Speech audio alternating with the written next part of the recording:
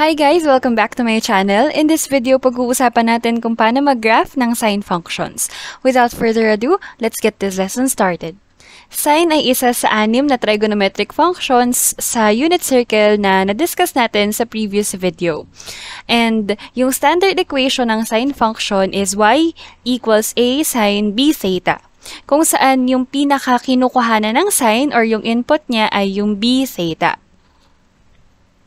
Ito yung parent graph ng y equals sine x. At ito yung graph na pagbabasihan natin sa mga examples na meron tayo. Kung mapapansin ninyo, nagsimula yung graph dito sa ating origin. Tapos tumaas siya at some point sa kanyang maximum point. Tapos bumaba. Tumama sa x-axis, bumaba further hanggang sa kanyang minimum point at tumaas na naman hanggang ma-reach yung kanyang end ng isang period. Pag sinabi nating amplitude, ito yung height ng sine curve at ito ay influenced by letter A. So kukuhanin natin yung absolute value ng A. Makikita yung A dito sa multiplier ng sine b theta. At saka kung mapapansin nyo dito sa graph, ito yung isang A sa positive y-axis at ito naman yung negative A sa negative y-axis. Tapos, meron din tayong paggagamitan sa B at yun naman yung ating period. Pag sinabi nating period, ito yung isang complete cycle ng curve. Kasi diba dito sa picture na nakikita ninyo sa parent graph ng y equals sine x, paulit-ulit lang na tataas tapos bababa yung ating curve. So, ang isang period niya ay mula dito sa 0, 0 hanggang dito sa 2 pi over the absolute value of b, or dito sa point na ito. Again, given a certain sine function, kukuhanin natin yung a at b, at yan yung makaka-influence sa atin sa pag-graph ng amplitude at period. By the way, yung ating x-axis dito ay in terms of pi, dahil this will be dealing with the angles in radian measure. So, diretso agad tayo sa isang example ng graphing ng sine function. I-graph natin ang isang period lang ng y equals to sine theta. Ang a natin, yun yung coefficient ng sine theta, which is 2. Tapos, yung b naman ay yung katabi ng theta, dito ay 1 lang dahil hindi naman yun nakasulat. So, with this, we can say that the amplitude is the absolute value of 2, or simply 2. Tapos, ang period niya, 2 pi over the absolute value of b, which is 1. So, 2 pi over 1, or simply 2 pi. So, plot tayo dito sa ating Cartesian plane. Ang gagawin natin, magmumula tayo sa 0, 0. Tapos, dahil positive yung a natin, pataas yung ating movement. Hanggang dito lang natin i-expect sa positive 2 at negative 2 yung graph, hindi na siya lalagpas or bababa pa. Kasi ngayon yung kanyang amplitude. Now, dito tayo sa period magkakaroon ng kaunting additional computation. Yung isang period kasi ng sine function, i-divide natin siya sa 4. Such that yung huling-huling point ay dapat nandito sa 2 pi kasi yun yung kanyang period. So, andito yung 2 pi dapat.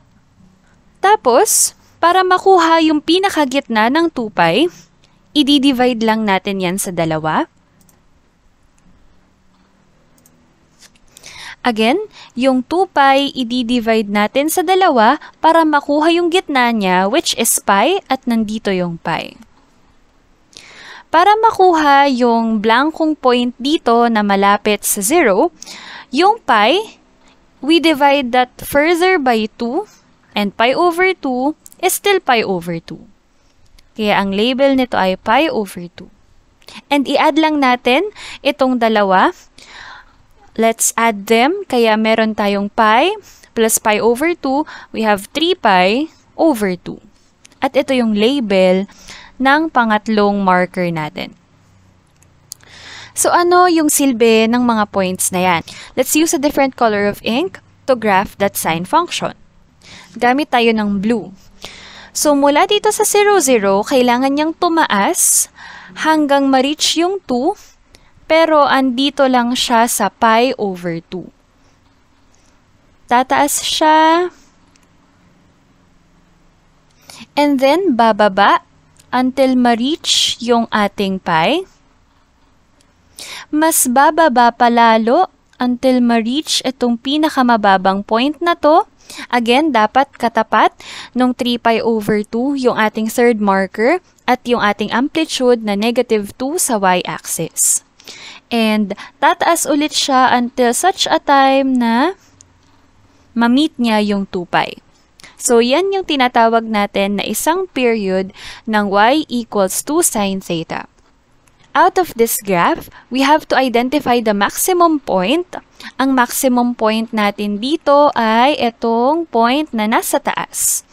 Meron tayong pi over 2, yung x-axis, at yung katapat niya sa y is positive 2.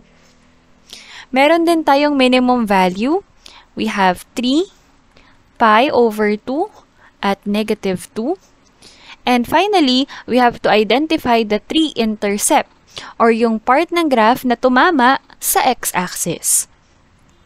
In other words, we have 0, 0. We also have pi, 0, and 2 pi, 0.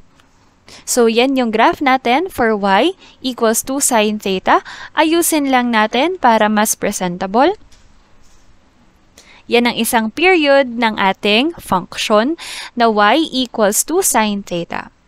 Let's proceed to the second example. Meron naman tayong y equals negative 3 sine 2 theta. Kung kanina positive, ito naman yung a natin ay negative 3. Let's take a look at how this will affect the graph. Ang b naman natin ay 2. Ang amplitude natin is the absolute value of negative 3, which is positive 3. So, ibig sabihin, pag nag-graph tayo, yung ating curve ay hanggang positive and negative 3 lang sa y-axis. For the period, meron tayong 2 pi over the absolute value of b. So, we can just divide 2, leaving us with a period of pi. Ito yung ating Cartesian plane at dapat daw sa ika-4 na marker, we have 1, 2, 3, 4, yan daw yung ating pi. I-divide natin yung pi sa kalahati para makuha natin yung pinakagitna. We have pi over 2. Ito yung second marker natin dito. For the first marker, yung pi over 2, i-divide pa natin sa pi over 2. Or we have pi over 2 times 1/2. That is pi over 4.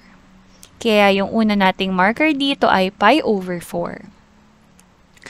And for our third marker sa Cartesian plane, for this example, i-add lang natin yung pi over 4 at pi over 2, leaving us with 3 pi over 4. Again, ginamitan ko ito ng LCD. Kaya meron tayo ditong 3 pi over 4. Now, let's use a different color for example number 2. Kung kanina, positive yung ating a, or yung ating coefficient beside sine, dito negative na, kaya ang behavior ng graph natin, pababa muna. Pababa muna siya from the origin. Again, hanggang dito sa pi over 4 and negative 3 dahil ito yung ating amplitude. So, we will connect that. Afterwards, kailangan niyang mag-rise up hanggang dito sa point na ito. Tapos, aakyat siya hanggang dito sa point na ito. And finally, bababa din siya. So, yan yung graph natin for y equals negative 3 sine 2 theta. Let's identify the maximum point. We have here 3 pi over 4, comma 3. For the minimum point, we have pi over 4, comma negative 3. And for the intercepts, again, we have 0, 0, pi over 2, comma 0, and pi, comma 0. For an accurate graph of example number 2, ito yung ating smooth curve. Ito ay isang period ng y equals negative 3 sine 2 theta. So that's it on how we are going to graph sine function. Palagi tayong magdedepend doon sa parent graph ng sine function. In the next video, cosine naman ang ating igagraph. Thank you for watching! If you learned from this video, please give it a huge thumbs up, subscribe to my channel, and hit that bell icon. See you on our next video.